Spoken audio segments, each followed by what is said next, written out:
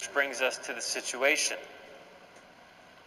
Verse 9 through 18. It's that very famous passage in Romans 3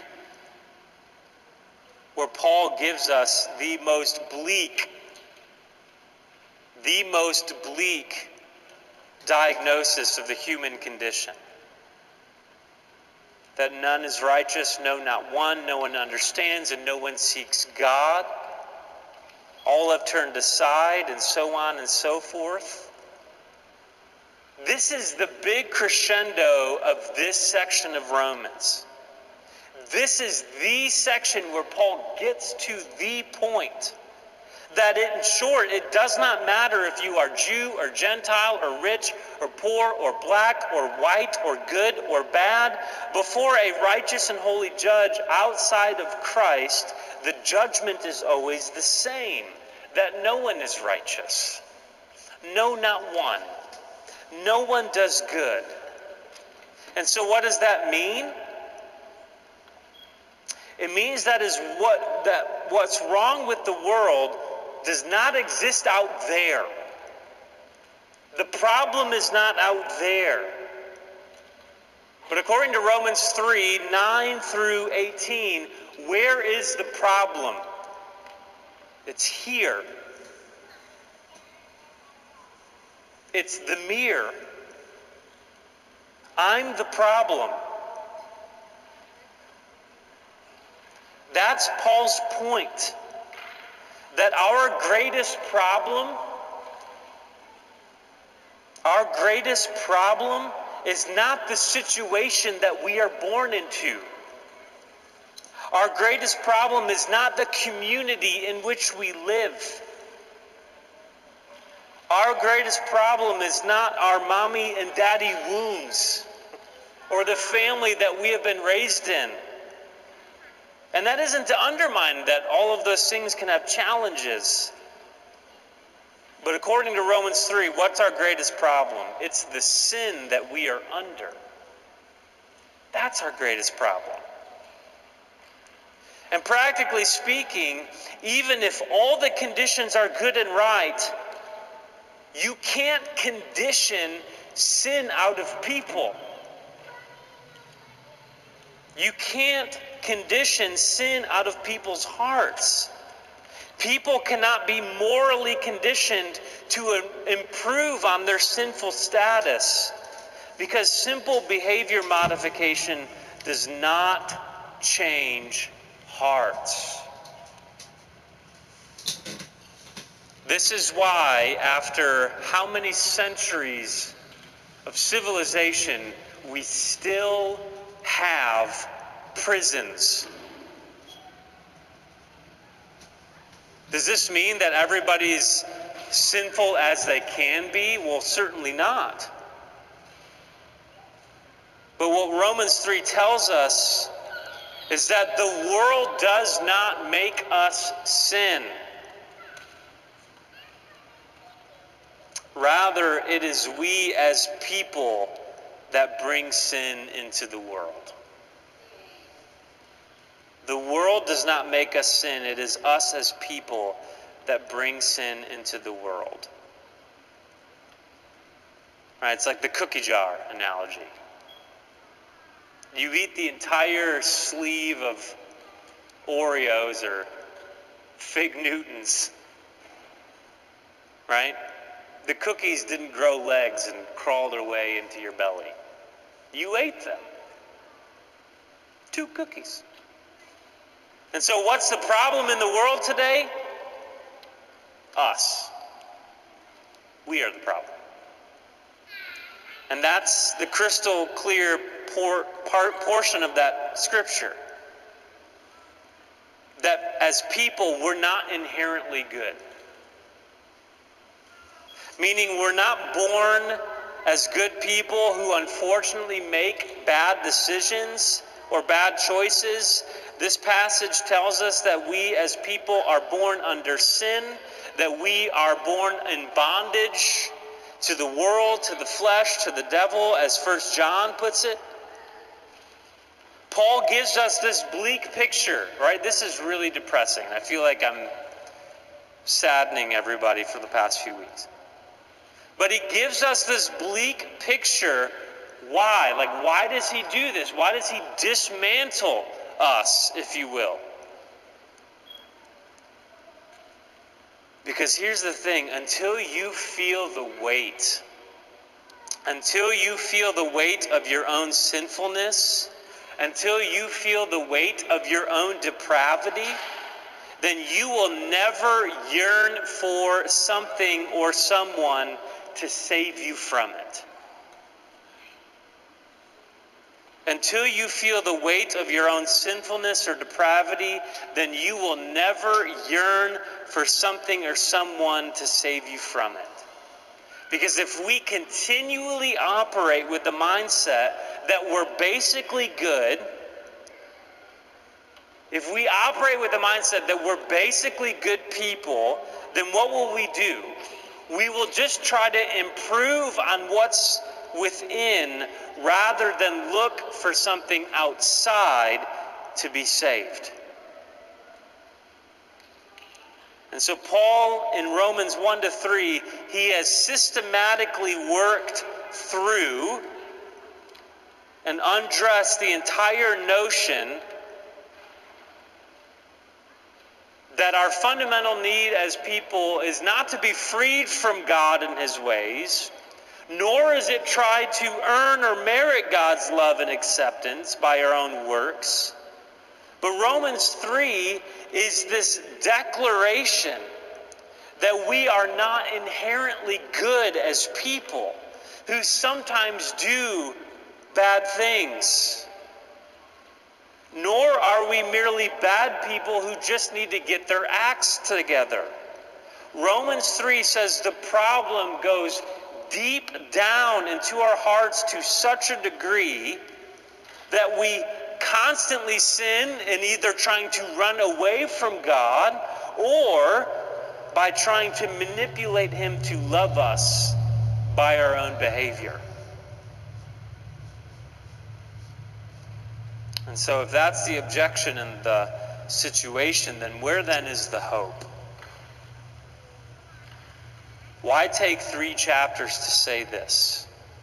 Verse 19, now we know that whatever the law says, it speaks to those who are under the law, so that every mouth may be stopped, and the whole world may be held accountable to God. For by works of the law, no human being will be justified in his sight, since through the law comes knowledge of sin. This is what Paul has been working up to. This is what he's been working up to. This whole idea of how God's law functions within our hearts and lives. How God's commands function within our hearts and lives. God's righteousness, God's holiness, God's perfection as displayed in the law, when it's understood rightly, what does it do? It crushes. God's law was not given that we would run from it like those in Romans 1, nor was God's law given that we might use it to build a ladder to God like many of the Jews in Romans 2. But rather, God's law, what does it do? It reveals. It is the mirror, right? This is one of the uses, one of the functions of the law. That it is a mirror. It reveals to us our sin. And as we stand before the mirror of God's law, what does it do? It exposes. It exposes your heart. Paul says in this section, it's like the law reaches out and it grabs your mouth and says, stop talking. Stop.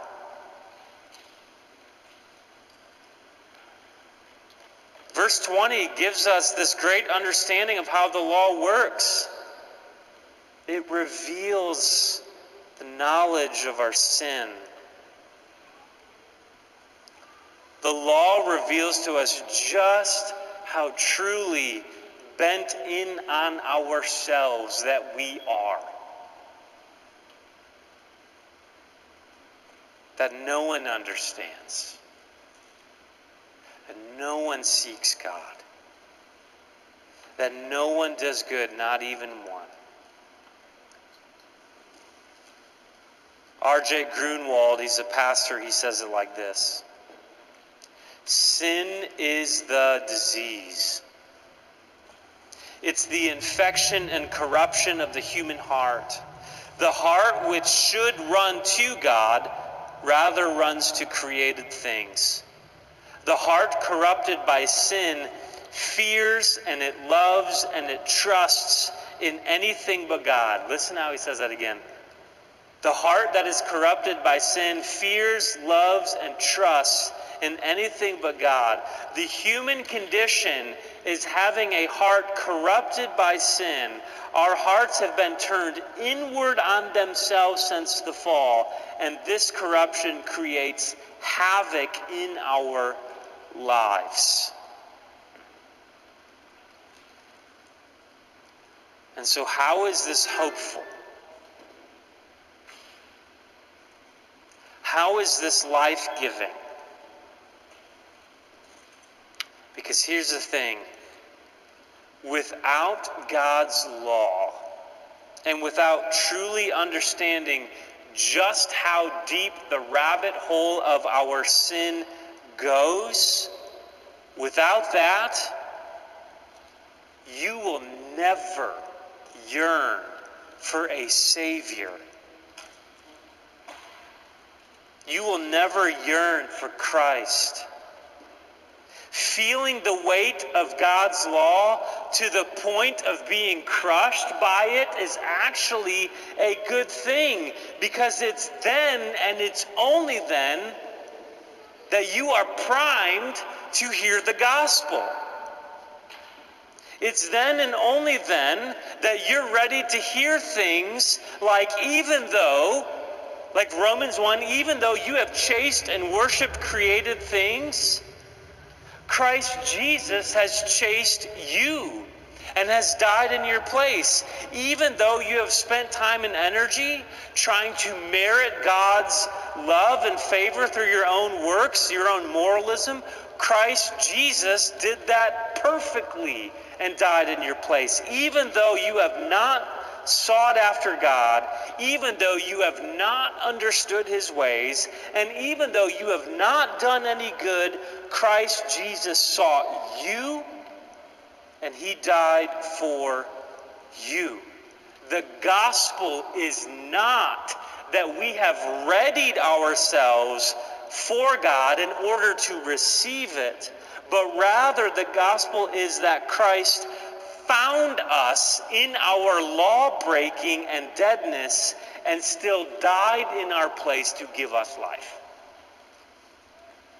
The purity and the joy of the gospel comes into our hearts when we realize just how needy we are,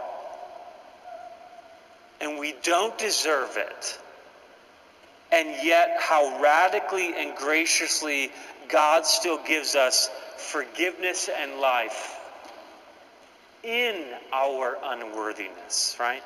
This is what we saw earlier. This is what we read earlier in Romans 5:8. While we were yet sinners, Christ died for us. And so here's the thing. For you today, you might not be overtly in your mind in a place of worshiping idols. Like most likely, like if I snuck into your house, open your closet, I'm not going to find Buddha in there that you've bowed down to. You might not even systematically, overtly be trying to earn God's favor. But I will tell you this. Our hearts do plenty of fearing and loving and trusting a lot of things other than Christ, do they not? Because our temptation might not be idol worship in the closet. Our temptation might be numbing ourselves. Our temptation might not be trying to earn God's favor by obeying everything perfectly. Our temptation might be that what we do is we look at our progress of our life. Am I better today than I was 10 years ago? And if the answer is yes, well then good, I have assurance before God. And if it's not, then I'm in despair. Our temptation might be to believe that God's blessing and affection only come when we obey Him. Our temptation might be to believe or to go into despair because we don't feel or fight as we once did in the Christian life. In all of these cases, it's really easy to have what's called a legal spirit.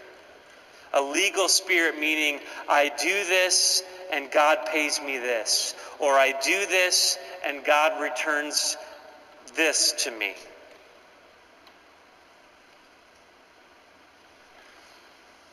But if we're honest, the doing is never done, right? The doing is never done. Martin Luther said it like this: the law says do this and it's never done. The law says do this and it's never done. If you've ever seen Schindler's List, there's a guy at the end of the movie and he's given a lot to help the Jews in the Holocaust. And at the end of the movie, he's pulling out his teeth for the gold to melt it down to help. And one of his things that he keeps saying is, I should have done more. Should have done more. I wish I would have done more. The law says do this and it's never done. But grace says, believe this, and it's already done. What that means is God's law and gospel says to us, right? The two words of God, God's law and God's gospel says to us, stop talking. I love you. I have died for you, and I have made you mine. God's law shuts our mouths so that God's gospel may open our hearts to receive Christ and His grace. Romans 3, 1-20, it doesn't want your excuses for your sin, because no excuse is good enough. Romans 1, 3-20 says, no, lay down your excuses. Lay down your sins. And lay down your good works, that Christ would be the one who lifts your head. That Christ would give you His life. That Christ would give you His peace and His forgiveness. And as we close this morning, I think there's words from a hymn that perfectly summarize this idea. He says, not what my hands have done can save my guilty soul. Not what my toiling flesh has borne can make my spirit whole. Not what I feel or do can give me peace with God. Not all my prayers and sighs and tears can bear my awful load. Perhaps that's how you feel sometimes.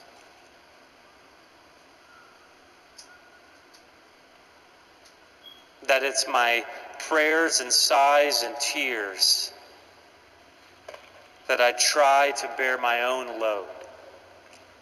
But the hymnist says this: thy work alone, O Christ, can ease this weight of sin. Thy blood alone, O Lamb of God, can give me peace within. Thy love to me, O God, not mine, O Lord, to thee, can rid me of this dark unrest and set my spirit free. You know, I've said this multiple times, that I think one of the fundamental battles of the Christian life is just recognizing that God loves you. It's just recognizing that God understands and forgives. It's just recognizing and resting in his promise that he really has paid your debt. I don't know if it's like the Minnesota nice in us, right? We don't like to receive compliments or have people serve us. You know, we write thank you notes for receiving a thank you note kind of thing.